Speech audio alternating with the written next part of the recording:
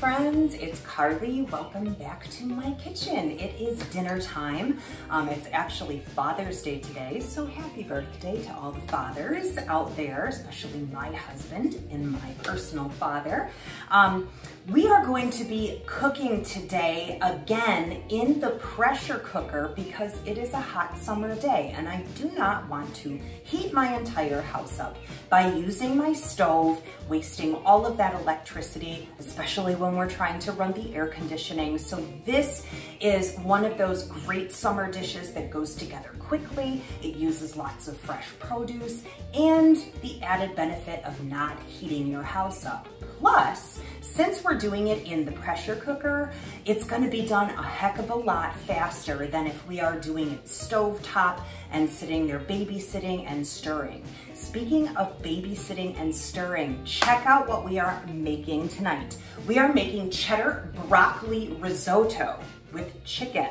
Now, if you know anything about risotto, it's kind of like a rice dish that's like uber silky and uber creamy, beautiful sauce. It's absolutely gorgeous and so delicious, but it is a very difficult dish to make. Why? Because you have to keep stirring and then adding liquid and stir and add liquid. Like, you literally cannot walk away from the stove the entire time you are cooking risotto. Worth it? Absolutely. But when you don't have that kind of time, or if you're just looking for like a quick, easy risotto to put together, try this recipe. It's absolutely fabulous. So let's gather our ingredients. You're going to need about 3 cups of chicken broth. This is the chicken broth that I make myself with my chicken scraps and my veggie scraps. Make sure to keep those things because they are still valuable and they still have flavor. Put in water, boil it off, and you have yourself broth. And I have like an endless supply of broth in my freezer because I just continuously keep adding to my bag of scraps and, you know, and my chicken.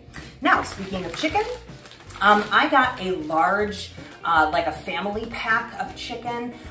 These are the boneless, skinless thigh variety. You can use chicken breasts, you can use chicken tenderloins. I recommend the boneless, skinless kind unless you want to debone your own chicken or deskin your own chicken, which is more budget friendly, but it is more labor intensive. However, here's a little cooking hack.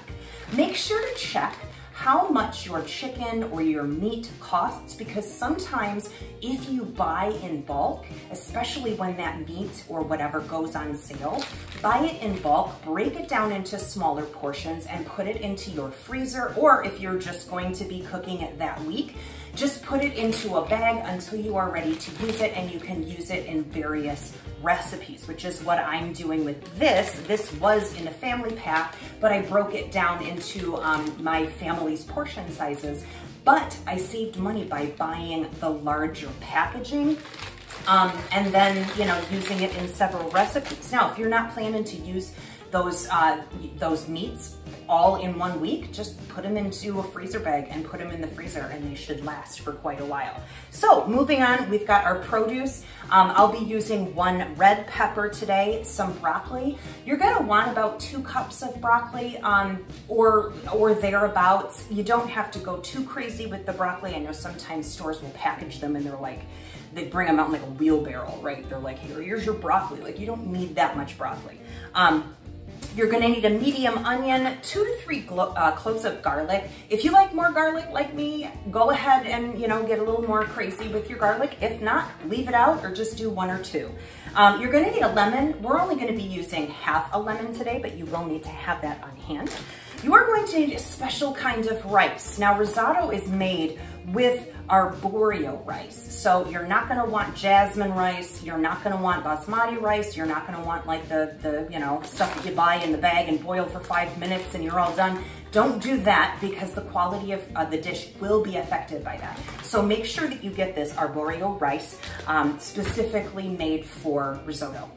You're gonna need about a tablespoon-ish of Dijon mustard. Of course, you're gonna need some oil. I also have some sharp cheddar cheese in the block form because you always want to grate your own cheese if you can. It's definitely better. And we're also going to need about 2 ounces of cream cheese. This is an 8-ounce block, so it'll only be about a fourth of this. This will be added later to kind of give it that creaminess and that richness that we're looking for out of a risotto. So these are your ingredients. I'm gonna show you really quickly how to throw this thing together and have dinner on the table in no time. Stay with me. I am back. I am just starting to prep my vegetables first. So we're gonna do all of the prep and then we'll do the cooking. It's kind of how I like to do things because then you can grab things as you go, especially if it's a dish that has to go together really quickly, like a stir fry. You don't wanna be caught trying to do the prep as you're doing the work because then things can overcook or they can start sticking or scorching or whatever. So before I show you all of this mess right here and what I'm gonna be doing with it, I wanna show you the ugliest bag in the entire world, and I love it. This is my scraps bag. It's my veggie scraps bag. You can see, well, it's been in the freezer, so it is frozen, but you can see all of my carrot peels that, you peel a carrot. You can see the butts of celery, there's onions, there's red onions, there's green onions, there's all kinds of different vegetables. Any scraps that you have, put them in a bag like this, they'll accumulate.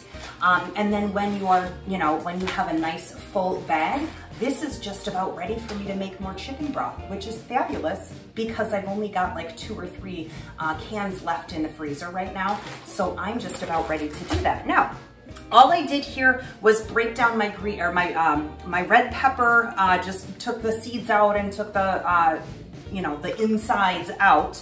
I cut my onions into quarters. These are my onion scraps that, of course, you are going to keep. So just pop that into your bag. Skins and everything. Onion skins actually give your broth a really nice color, a really rich, deep color. Now, I've started skinning my garlic. Those of you who know me well know that I love garlic. Love it, but I hate working with it because it's sticky and stinky, and you could use that stuff as like poster tack. I swear, like rub some garlic on the wall. That poster's never coming down, ever. So what I have is a clove of garlic. I've already done 2 of them. This is my garlic peeler. It looks so unassuming. It's just a little piece of rubber. And what I'm gonna do is I'm gonna take my garlic clove with the skin on, put it inside. I'm gonna put it down here on my countertop and press down. You wanna be able to feel the garlic in there. And then you just roll it back and forth a couple of times and out comes a perfectly peeled clove of garlic. What's left over in there is just the skin. Rinse it out, put it into your dishwasher, you are done.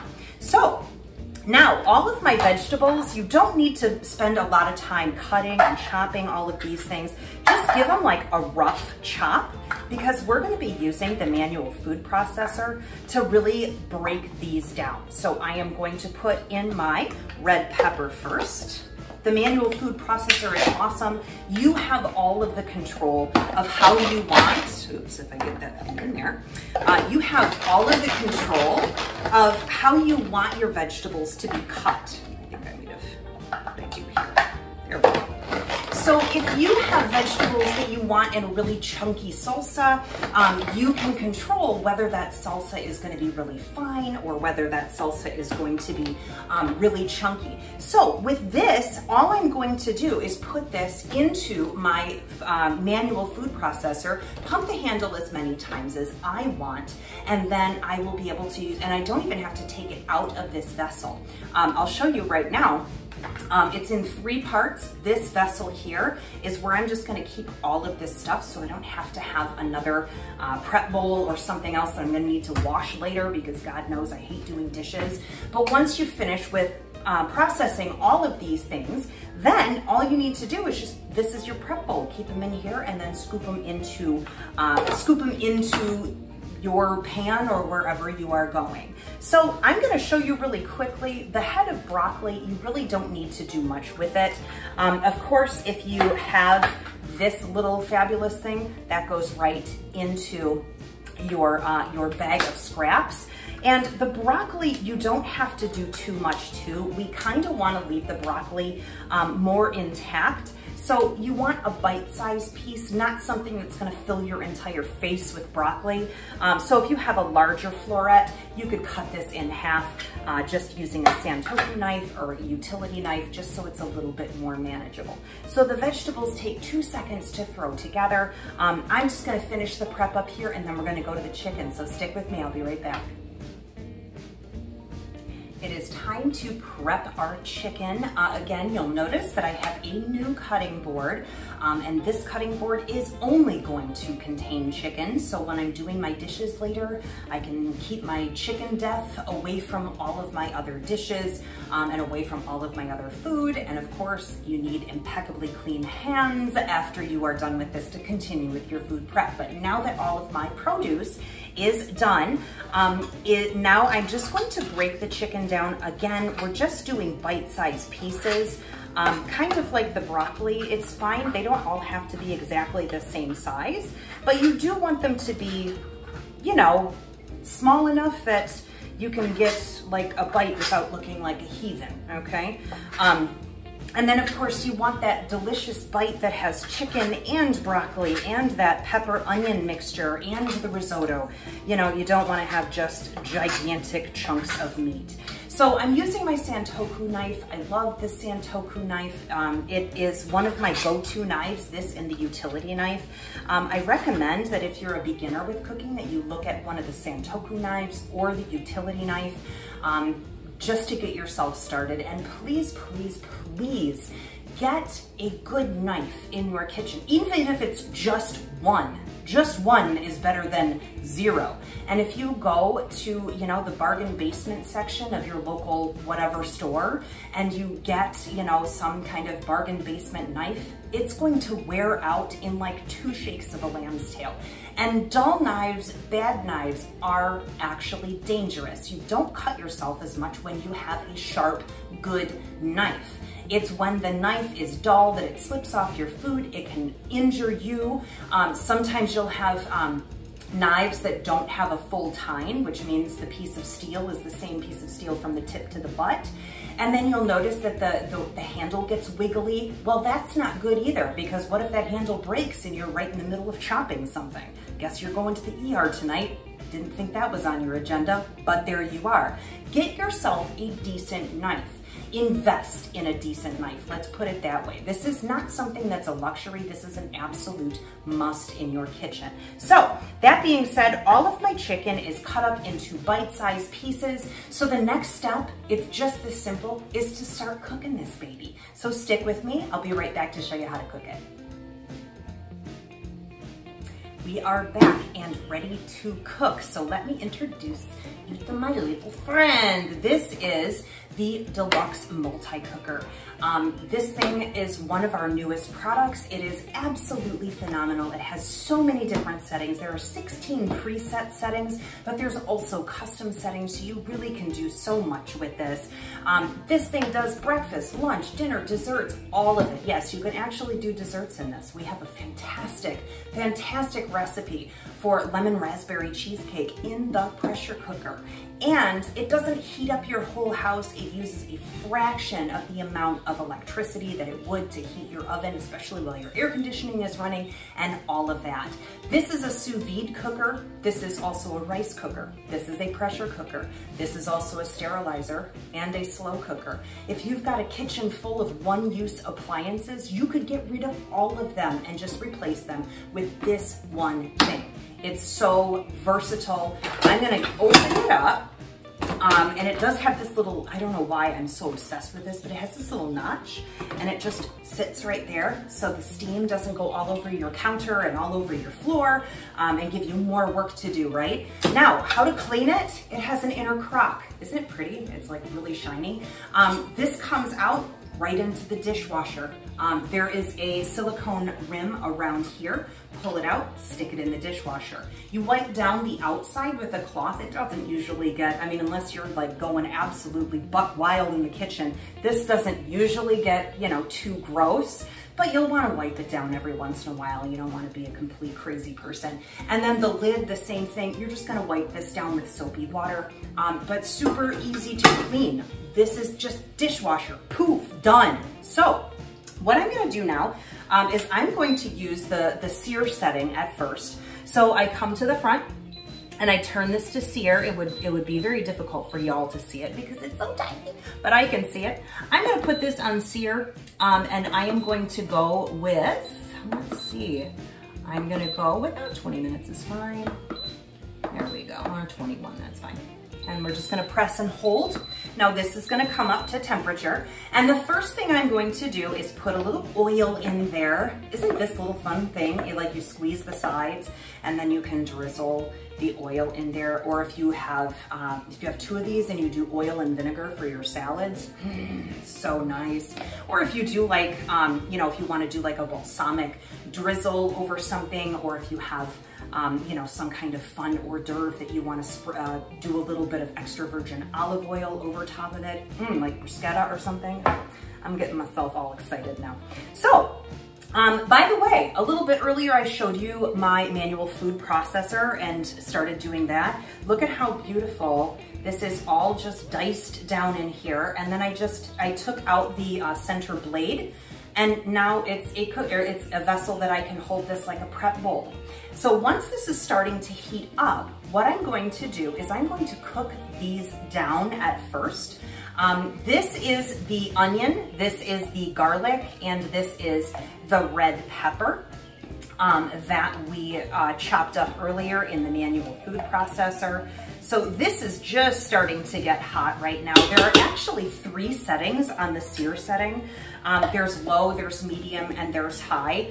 It kind of depends on, on what you're cooking. So if you want to get a good sear on meat, like if you're doing a roast, but like in the crock pot, you want to do it in a slow cooker, get a high sear on that and then move it around in the pan so that you get that beautiful crust over the entire roast in your pan. And then do it in the slow cooker, and then it's so beautiful. Now, if you're just cooking vegetables down a little bit, you don't have to go too crazy with putting it all the way up to high. If you put it up to high and you're just cooking down your vegetables, just babysit it a little bit more. You don't want to walk away and then all of a sudden your vegetables are like on fire or something, okay? They're not gonna catch fire, but you know what I'm talking about. So this is gonna start sizzling away. Once this does, I'm going to cook these down for probably 4 or 5 minutes, just until the onion and the pepper is a little translucent. You'll start to smell the aroma of that garlic. And then once this is done, I'm gonna pop my chicken in, throw everything else in there, and start cooking it. So I'll let you go for a minute while I bring this up to temperature, and then I'll show you how to put the whole thing together. Stay with me. I'm back, and this is smelling so good right now. The onions, the sweetness of the pepper, that kind of pungent kick of the garlic, oh my goodness, it's just, I wish I could share smells with y'all. But alas, here we are. Come on, technology, can you catch up a little bit? So I'm gonna take my chicken here. Again, I've got these flexible cutting mats, which are lovely because I know that my chicken is going to go where I want my chicken to go and not all over my fresh, clean countertops, right? Because nobody got time for cross-contamination, especially when it comes to chicken. Do you have time for salmonella? I ain't got time for salmonella. So I'm just gonna kind of incorporate the chicken into this. Now remember, we are going to be pressure cooking this, so we don't have to have the chicken completely cooked before we start doing that process. Now, this is my rice. I wish it, well, it's so small, but it's such a cool grain of rice. It's not a long grain. It's very short and kind of stubby. It really reminds me of barley, is what it really looks like to me. I remember having barley in like beef barley soup, those little kind of, they almost like bloom. These are so cute. So I'm gonna go ahead and pop 1 cup of my rice in there and just start to move that around. Did you see that one that just flew out of there? It's like, no, save me. No, you will be in my belly. And then you're also going to want 3 cups of your chicken broth. Now, I suppose you could make this vegetarian, if you wanted to leave out the chicken, and if you wanted to do that, use a vegetable broth instead. Obviously, if you're a vegetarian, you're not going to be doing chicken broth, right? So I'm going to move this around in here as well. And then the last ingredient that I am going to put in here is my little magic ingredient of Dijon mustard. Now the Dijon mustard, oh my gosh, it's exploding. Look at it. It's so excited to get in my dish. I can't wait. So the Dijon mustard is actually going to add kind of a mustard kick, but Dijon mustard has a specific flavor and a little bit of that acidity that we are going to need. So I'm going to take 1 tablespoon. I'm going to use my adjustable measuring spoon and watch it just squeeze it out. Isn't that nice? Just squeeze it. It's like I don't even, need to work too hard. So my Dijon mustard is in there. Now, I am just going to stir this until it's incorporated, making sure that my rice is all submerged. Yes, even that one that tried to escape, like, sorry buddy, this is your Alcatraz. You cannot get out of here. You are here for life.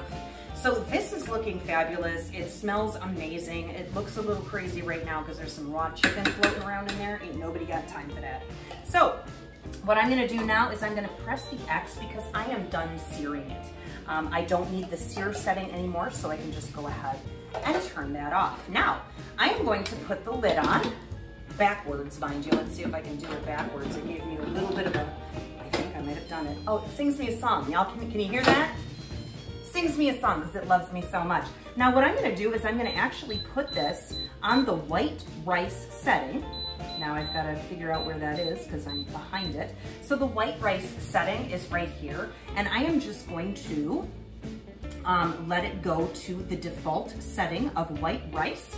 I am going to push and hold this to turn it on. It gives me that 3 beep, like, girl, I got you, okay? So now this is going to cook my risotto, this is going to cook my chicken, it's going to cook all of the things. The only thing I have left to prep is just a little bit of cheese, and we are going to be adding the cheese after this is finished cooking because we don't want the cheese to congeal or anything in there. That's kind of like a last minute thing, put it in there and let it break down. And the same thing with the broccoli. We don't want that broccoli to overcook and become mush. We want that broccoli to keep that kind of vegetal integrity so that it's not just like a mushy broccoli. I don't have time for mushy broccoli. I don't like that kind of stuff. So this is going to come up to temperature and start cooking all of the wonderful things that are in there. I'll be right back because we're going to start grating our own cheese. Stay with me. Okay, friends, we are back, and the last thing we really have to prep is just shredding our cheese. I am going to be using my double grater. You'll see it's kind of like in a little tripod shape. There's 2 graters here. They can be separated. You just pull them apart. You can do it, tabletop. You can do it right over a bowl. It also comes with a little food catcher that goes right on the bottom of it. So if you're grating it over that, all of the cheese will go, or whatever you're grating goes right into the food catcher. I'm just gonna do it on one of my small flexible cutting mats today. The one side is a finer grate. The bigger side is what I am going to be using because I am going to be shredding some sharp cheddar, or in this case, I decided to go with extra sharp cheddar because I'm feeling absolutely insane. Now there is a hand protector, as you'll see. All I'm gonna do is put the cheese in there. Oops, I'm doing everything backwards and I can't see what I'm doing.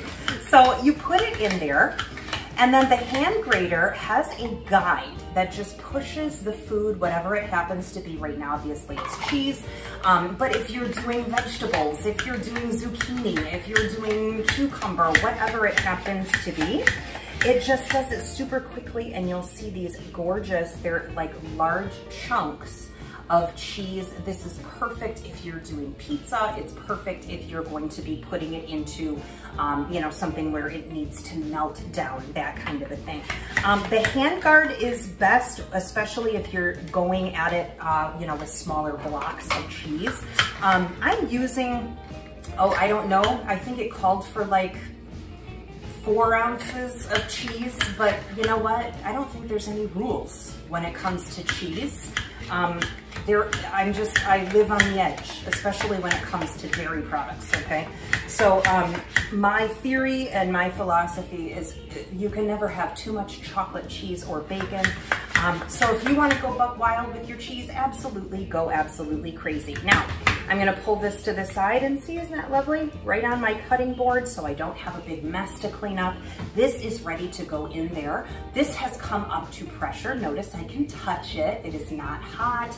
So if you have little ones in the house or, you know, maybe just some wayward neighbor that stumbles into your house, you should first of all call the police. But number 2, if they come here and touch this, it's not gonna burn them. They can't, like, you know, sue you or something like that. So this has come up to pressure. I am going to let this finish cooking. Once it starts beeping, it's like, Carly, come eat me, right? So once it starts beeping, I will know that it is ready. And the last thing we are going to do after this is done cooking is add our cheeses and our broccoli, stir it up and let that broccoli cook a little bit so that it's not, you know, completely crunchy, and then it'll be dinner time. So stick with me, I'll be right back. Hey, we are back, and this just sang me the song of its people, telling me that this is done.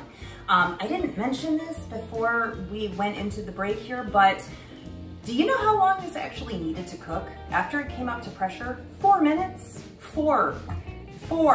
Yeah, that's what I'm talking about. So this is all cooked, all that good stuff in here. Now, you can probably see, maybe back here, I don't know if you can, but there's a little red button that is popped up because this is pressurized. So I need to release the pressure. Now this is where people start losing their minds. They're like, oh my God, it's gonna blow. No, it's not.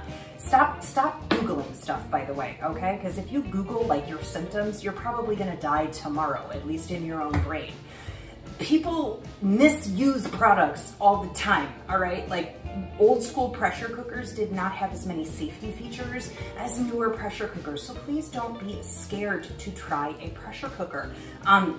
This one, you can't open the lid if it is under pressure. Number 1. Number 2, it won't become under pressure if the lid is not on correctly. It's not gonna go blowing up into your ceiling like you see those Pinterest fails where like somebody's got something sticking out of their ceiling and soup all over the, you know, counter or something. No, not to mention this, when we are going to be releasing the steam releases down here and the steam actually releases up here. So you're not anywhere near where that steam is gonna come out, okay? In fact, I'm gonna do it for you right now. It's gonna give me a little like heads up warning, like, hey girl, steam's coming, okay? So don't have your hand up there or, you know, holding the baby over it or something. So I am going to go ahead and release the steam and then we're gonna finish this up. Here comes the steam release.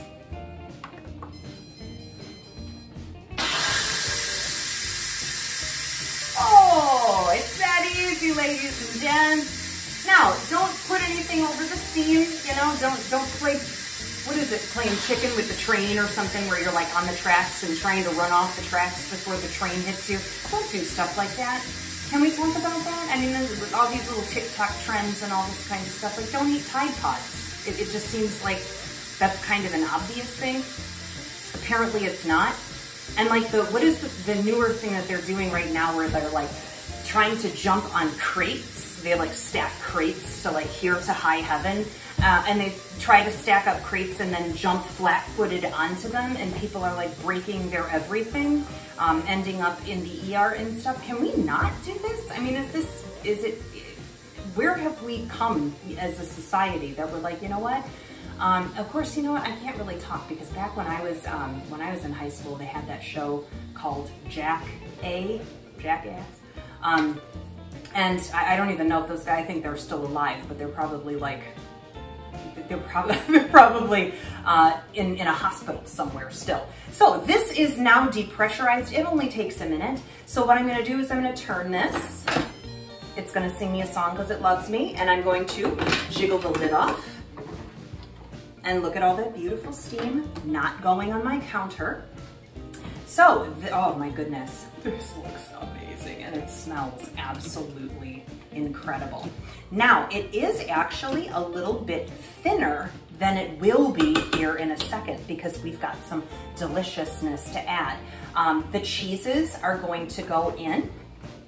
These are going to naturally thicken that sauce and of course add that richness, that fattiness, and that creaminess that, you know, everybody loves cheese, right? Unless you have like a dairy allergy, in which case you probably don't hate cheese. You're just not allowed to have it, right?